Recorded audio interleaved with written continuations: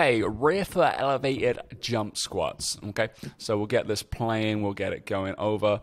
Okay, with this, I don't mind. Obviously, we just need a little platform to start with. I don't mind if you want to just go dorsiflexion, so toes down.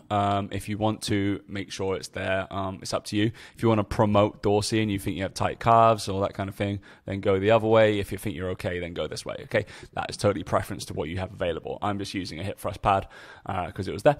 And then we're going 90-90 position here, hip extended, and we are going for a rear foot elevate, okay? But as I said on the notes, we're trying to get that knee up super high. When I'm jumping, I'm going to go super high through it, and we're getting that up, okay? So a few of those reps probably weren't as high as I needed it, but we're going to focus on that first one. I'm trying to get that up through, okay? So you can see my hands are coming through, and we're really pushing off that back leg as well. You can see I'm actually accelerating through that side, okay? So try and just get up, replicate reactive force. We're trying to decelerate and explode up every single time. Cool?